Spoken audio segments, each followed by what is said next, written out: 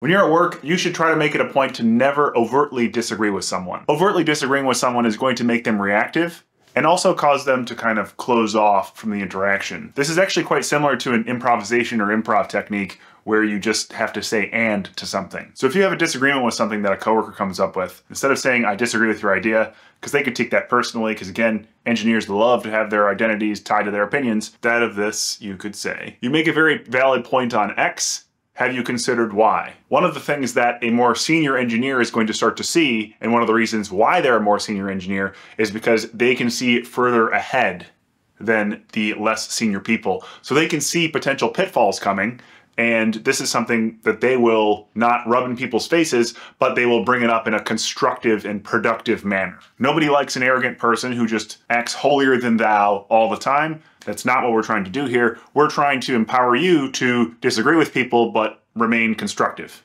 And you're going to do that by agreeing with certain parts of their point or their plan, and then asking some questions or getting some further information about other parts of their plan so you can kind of figure out exactly where they were going.